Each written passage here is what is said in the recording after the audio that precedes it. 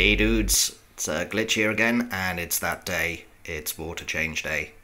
Psychedelic Babe had asked me to show how I'd set up my RODI unit in my house. So here it is.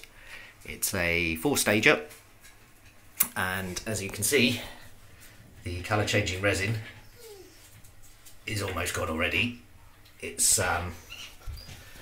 the water around this area is absolutely terrible, so it eats through this stuff quite a lot. But yeah, so this is my bath. So I've got the RODI unit there, which is hooked up to the tap. Excuse all of my sister's cleaning products. And usually what I do is I will run it with the valve open for a couple of minutes just to wash through and rinse through the media, and then hook it back in, and then that goes into my lovely bucket. But as you'll probably be able to see, without the pump on, that's roughly how much water I'm getting coming out. So basically the water pressure in this house is absolutely appalling. I can't even run a tap outside. Can't get a hose out in the garden or anything. So I picked this up on eBay. I will have a link to this in the description if anyone wants to pick one up. And it usually, if I don't have this running, it would take my RODI unit possibly a day or more just to do 20 litres, but with the booster pump it does it in about 2 hours. Yeah, so that's good.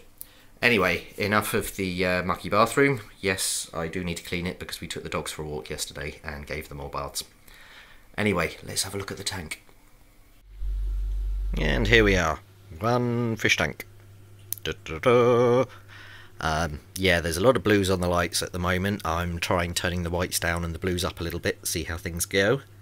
Yeah, I have picked up 2 new corals. I have got my new little A-can there. It's covered in sand because I've been blowing stuff around the tank, and also Ripley, my radiant wrasse, likes to bury things. And over here I have a little bit of lepto. I think it's lepto anyway. I have been seeing, I don't know whether they're feeder tentacles or what, but there's been tentacles coming out of it. So there might be a little bit of warfare going on there. But yeah, everything's apparently doing good, apart from the algae. The bubble algae is doing really well. Despite taking this out, scrubbing it and dunking it a few times, it's still growing back. And I appear to be getting the weird white algae. Don't know if you can see that. Try and get it to focus. Yeah, it's covered in tiny bits of like white strands, which I have a feeling is algae, but it's been like that for months. So and you can see it's really getting aggressive on the zoas there.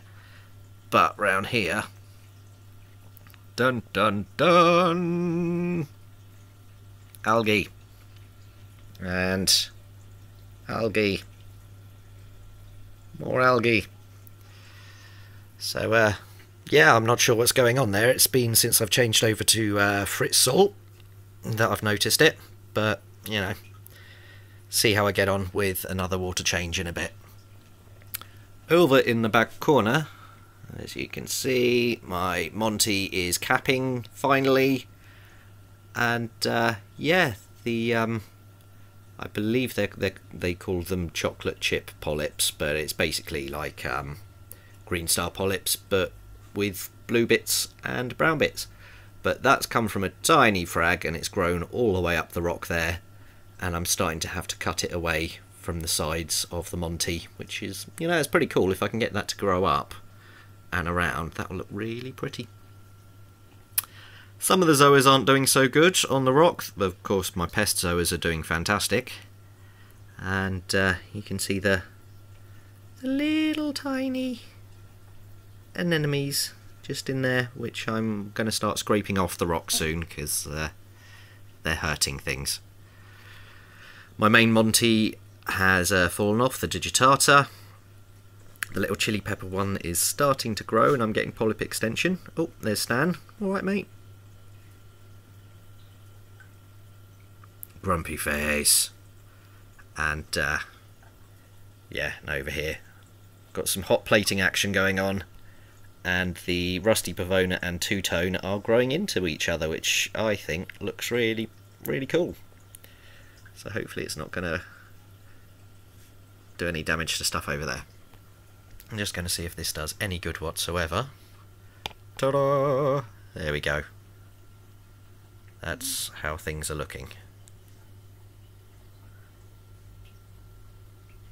All nice and pretty. Anyway, gonna love you and leave you. I will be doing a rerun of Glitch Goes at Arundel Aviaries and Aquatics over the next couple of days. I've got to get the camera down there and just show you what's going on down there, really, because there's been some big changes since I last did a video there, and hopefully sort myself out some volunteer work as well. So exciting times. Anyway, I've whiffled on enough.